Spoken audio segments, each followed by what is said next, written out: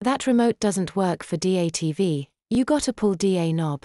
Bree said, appearing from the hallway. She now wore a red sweatshirt and matching pants. Oh, I was just messing with it. I wasn't gonna watch anything. Ginny turned off the VCR and tossed the remote back onto the stack of magazines. Bree shuffled over to the couch and sat at the far end from Ginny. She grunted and crossed her arms dramatically, shooting a quick glance at the older girl. Just don't spank me, all right? Ginny was taken aback. But you haven't done anything wrong. No one's gonna spank you if you be good.